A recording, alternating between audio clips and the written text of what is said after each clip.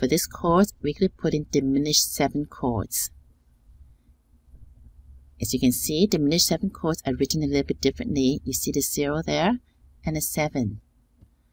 I'll show you how we can put in E flat diminished 7 here, a D sharp diminished 7, a C sharp diminished 7 here, F sharp diminished 7, and a C sharp diminished 7 here.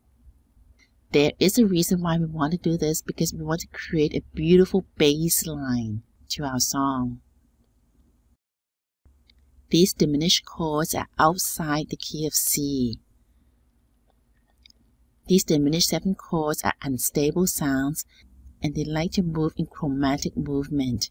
You see the E here, moving on to E flat, half a step down, and into D, which is half a step down. And then from D, you move up to D sharp, is half a step up. And C, moving on to C sharp, is half a step up. C sharp, moving to D, is half a step up. And then from F, moving up to F sharp, is half a step up.